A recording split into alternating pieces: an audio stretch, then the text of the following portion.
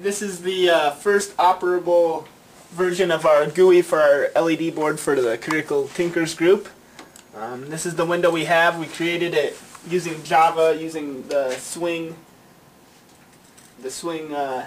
GUI setup for Java. The first thing we're going to do is we're going to open a new COM port connection that sets up a connection with the video board through the serial port, and then we can click each of the buttons here, red, green, and blue, and we can update the display on the video board.